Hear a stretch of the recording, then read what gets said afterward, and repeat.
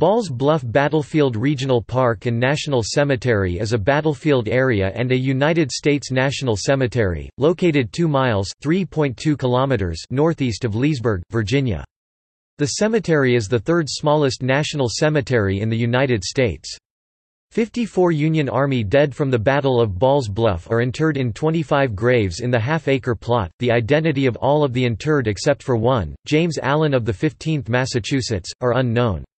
Monuments to fallen Confederate Sergeant Clinton Hatcher and Union Brigade Commander Edward Dickinson Baker are located next to the cemetery, though neither is buried there. While the stone wall enclosed cemetery itself is managed through the Culpeper National Cemetery and owned by the Department of Veterans Affairs, the balance of the 223-acre (0.90 square kilometers) park is managed through the Northern Virginia Regional Park Authority.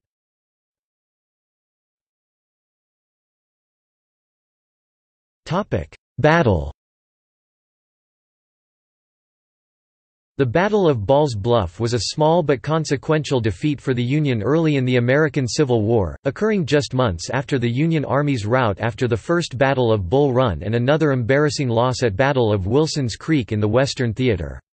The Union defeat at Balls Bluff revealed something to the public about the political nature of Union appointments of officers and their occasional incompetence, and led directly to the creation of the Joint Committee on the Conduct of the War.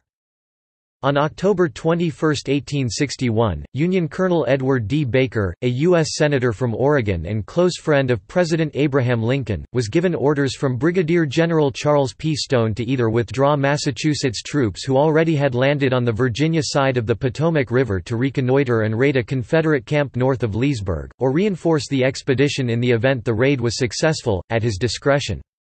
Before Baker could discover the true nature of the situation, Confederates pickets detected and fired upon the Union force, and local Confederate district commander Col.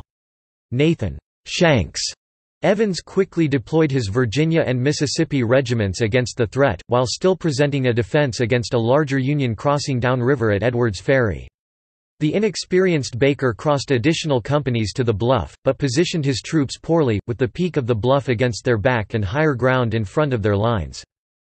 After a prolonged firefight, the Confederate pressure broke the Federal line, and the assault pushed the Union troops down the difficult terrain and onto the river bank, killing Baker and 222 others, wounding 226, and eventually capturing 553. The few boats available became quickly overloaded and some capsized due to overcrowding, so evacuation became impossible.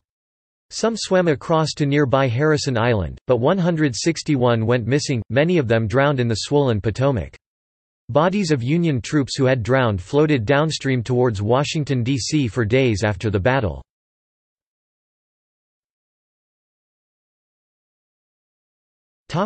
Aftermath. Wartime Washington, D.C. was horrified by Baker's death. At the opening of the second session of the 37th Congress in December, the eulogies for the late senator went on for days. An investigative joint committee on the conduct of the war was formed to examine the causes of the recent defeats, particularly actions related to the death of Baker, Lincoln's close friend. Such congressional investigations, more common since, had only very weak precedents at the time.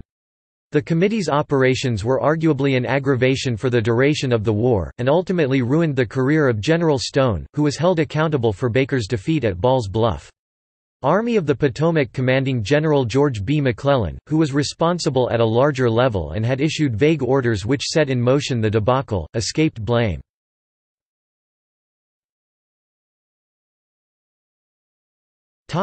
Cemetery, landmark, park.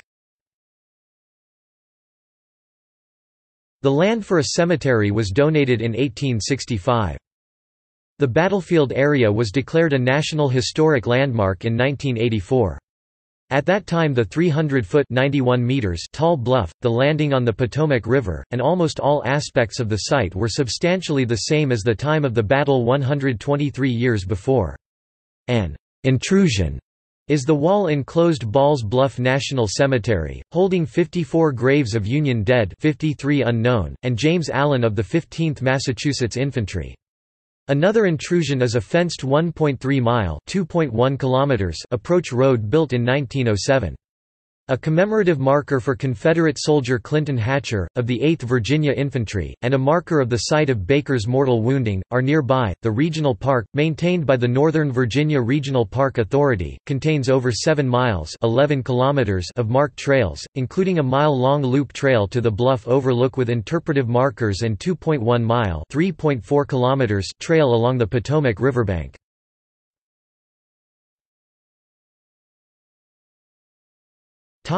See also: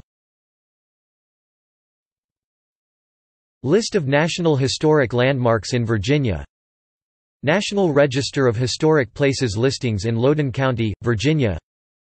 Notes